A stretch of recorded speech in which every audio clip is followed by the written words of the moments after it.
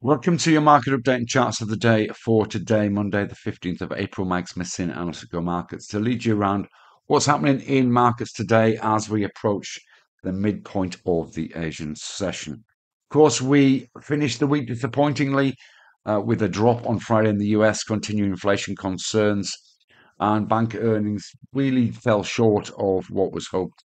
Earnings, of course, ramp up this week, and it'd be interesting to see the impact of the Iranian drone strikes, suggesting Middle East conflict escalation. The response from Israel will be critical in terms of what happens next in that region. The Dow essentially had the worst week of the year so far, but we are seeing US futures mildly higher in early trading today. Despite what's going on, Asian markets are following that weak US lead. ASX is trading down around 0.5%. And European equity futures are also pointing to a lower open at this stage. US dollar index was a beneficiary of it all on Friday. We saw it edge towards October levels. Very choppy session in gold, which saw it shoot up to 3,400 plus change before dropping back to 33.50 again. Copper dropped in late trading to retest the 428 level again after a good start to the day. Gapped up this morning in Asia and then dropped back again to 428, and all edged lower to sit below the resistance as it was for much of last week, particularly the back end.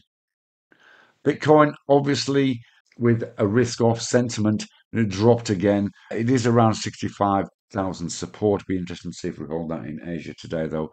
It does look as though there's some buying coming in early trading. Of course, earnings are in focus this week.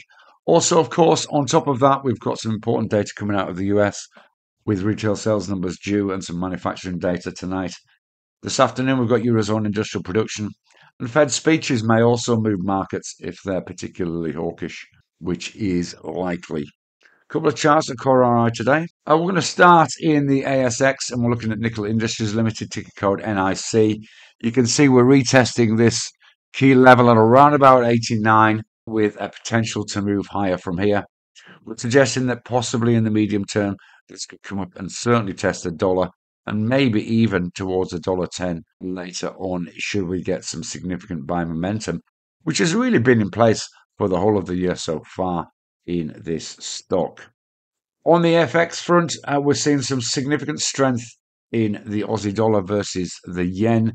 You can see we had that early double bottom confirmed by that second candle of the day. Since then, we've just seen buying coming into this, and we look as though we're heading pretty smartly up to around about this 99.83 level, which will be about a 30 pip move from where we are now. There is the potential for us to test 100 again, potentially during the course of the day, particularly if the yen weakness continues that we're seeing across multiple pairs. Trade safe and see you again soon. Bye bye for now.